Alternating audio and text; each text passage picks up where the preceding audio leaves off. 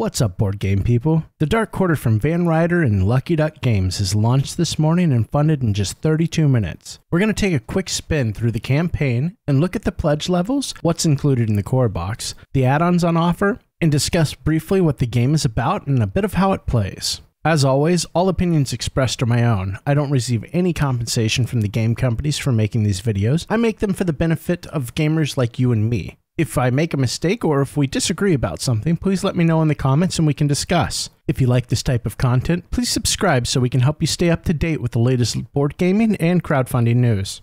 One additional warning is this is a mature game, and this video may border on mature in language and subject. Now grab your beignets and coffee, it's going to be a long night. The murder was brutal and archaic. The detective in charge took one look and vomited in the bushes. He isn't paid enough to look at this shit. A call was placed for outside help, and the only people who responded are the Beaumont Agency. They were asked to consult on what would become the first of the Congo murders. Welcome to New Orleans, Louisiana, circa 1980, a vibrant city of music, food, and magic. Neon lights flicker in dirty puddles up and down Bourbon Street. The innovations of the modern world clash with the ancient and terrible traditions. This is a world full of magic, where hexing curses are sold on every street corner, and where even the most mundane crimes have a tinge of the supernatural to them. New Orleans is full of gangs and organizations who vie for influence over the people, and control of the power is hidden deep within the Dark Quarter. The Dark Quarter is a heavily narrative digital hybrid board game with characters who are intimately connected to the story. The choices you make could result in their triumphs, deaths, or even worse. You'll play through feature-length scenarios to test your wits and moral fiber as you overcome human and supernatural challenges. Every character is important. They're deeply troubled and often wrestling with their own inner demons while attempting to contribute to solving these heinous crimes. Decisions made by players will make a lasting impact on the city and the story in often unexpected ways. The game is an open-world experience that allows you to explore and investigate along your own path. They tout the Dark Quarter as being a cinematic, cooperative experience that allows players to work together to solve the mysteries of New Orleans, advancing their characters and building towards a grand finale that will test both the players' skills and mettle. Let's take a look at the pledge levels that are offered. First up at the €1 mark is clearly marked as giving you access to the pledge manager. That's smart. Next, at €59, you can grab the Rookie Pledge that will give you the base game and the Yesterday Demon and Other Short Stories expansion. Then at €94, you can catch the Detective Pledge with the base game, the Yesterday Demon expansion, and the Lost to the Night expansion. This is your gameplay all-in level. Last, we find the Whole Damn Agency Pledge that gets you, simply put, everything that's offered from day one. You get the base game, Yesterday Demon, Lost to the Night expansion, the Deluxe Metal Experience tokens, Deluxe Plastic tokens, and the Deluxe Miniatures upgrade. So what are we getting in the core box? The core box includes 4 playable characters with their character boards, a miniature, 5 dice, 8 character markers, and 11 ability cards. You'll get John Robichaud, the Widower, Julia Parrish, the ex-Casket Girl, Constance Moreau, the Voodoo Magician, and Winter Mullins, the Drunk Medium. You get a city board, 44 location tiles with 4 crime scenes, NPC markers, location markers, experience tokens, points of interest markers, a finale marker, and skill cubes. In the way of cards, we'll be getting 64 consumable cards and 34 story cards. For miniatures, you'll also receive a Cursed Werewolf, the Executioner, the Dark Priestess, and Baron Samedi, and the core will include a rulebook and 4 feature-length scenarios. In the Yesterday Demon box, which is a prequel expansion with 4 scenarios exploring the sordid past of our characters, we're getting daily unlocks to reveal the contents. The first daily unlocked is called the Chef's Kiss scenario, exploring the past of Winter Mullins and a previous business associate. With this scenario, we're getting 2 ability cards, a new scene card, 2 location cards, and it looks as though more will be unlocked for the scenario tomorrow, so we'll have to keep checking back. The Lost to the Night expansion explores the story of a band of misfits brought together by their connections to a kidnapped 13-year-old girl named Susanna. They will investigate and attempt to do what the police cannot and bring her home. This group congregates around the Alligator Club and has seen the dark and magical underbelly of Dark Orleans with their own eyes. They also know that Susanna's disappearance might be connected to the arcane, and she is no ordinary teenager.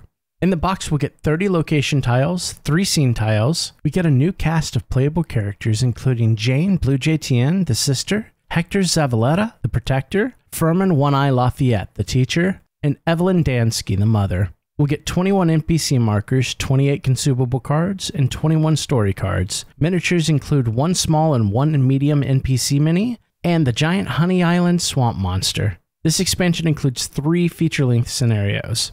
There are also a few add-ons being offered. First up, they're offering the deluxe set of miniatures for €30. The miniatures include the Cursed Dead Saturday, Arugaroo, Miss Babette, Rex, Dead Saturday, Mama Belle, A Casket Girl, Esme, A Strange Man, De La Cruz, Sophie Romero, Louis LeBlanc, Charlotte Baton, and the Dead Saturday's ringleader, plus 6 more miniatures still to come. Next, for €20, you can grab a set of metal experience tokens. And for another €20, you can get the deluxe plastic molded tokens.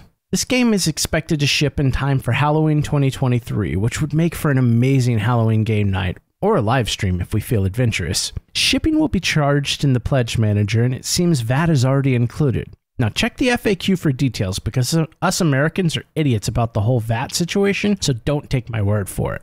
So what are my thoughts on the game and campaign? Well, I've been excited for this game since it was announced. I love the city of New Orleans, and I think it offers the perfect backdrop for stories such as these. The rich history, the occult dabblings, and the gritty nightlife should serve the game well. My biggest concern is a lack of scenarios, and that's based solely off how I like to play. Scenarios are described as feature length, running for 2 to 3 hours per scenario. Now, I'm pretty sure they mean for you to replay the game with different characters, and that there will be different paths to explore each time you do. But I'm not one to replay something narrative too often, so for me, I'd maybe want to see twice the amount of scenarios in the base game. I'll admit though that there may be plenty of reasons to replay scenarios, and if that's the case, my argument would be totally moot. An imagined lack of content on my side really isn't going to scare me away from the game. This is a solid back from me. In fact, I'm all in, and I don't think that will be changing. I simply love all the world building the creators have put into the game, and I want to see it taken fully advantage of. An example would be the section of the campaign page where we meet some of the powers that be in New Orleans. It highlights the Beaumont Agency, the Laveau Corporation, Kaz Durink, the Casket Girls, the Deadly Saturdays, the Rougaroos, and the Blinkers. And this just may be scratching the surface. I want to see them take advantage of these organizations and how they affect the story. I also love the cast of characters they've assembled for the core box. I want to see their stories continue on, move from case to case, and mature. I'm hoping that in the end we'll see maybe another expansion adding to those stories as well. I do like that they've allowed themselves the ability to add new characters, and that the Lost to the Night expansion is able to introduce a new investigation with a new team in the same world. I guess moving forward, I'm just really hoping they support the product beyond launch with more expansions and more of this gritty macabre mystery. I don't want them to rely too heavily on the community to produce content with their scenario editor. The components for the game look great. I love the different sets of dice that have been shown, and the art has a consistent style, but I will say that some of the cards remind me of Mansion of Madness, and for some reason in my head that dates them a bit. The tokens look vibrant and easy to read, and the table presence is great with everything spread across the table like a true investigation is taking place. To touch on the miniatures, they're more than sufficient. I'm not exactly sure how much table time some of the deluxe set of miniatures will see, but they'll do perfectly to help further pull you into the story unfolding on your tabletop. The app is a nice touch, and these companies are used to working with apps, so I'm hoping it just improves on the quality of some of their past performances. In short, I'm just as excited for this game as I ever have been, and I truly hope this campaign is huge for these two great companies.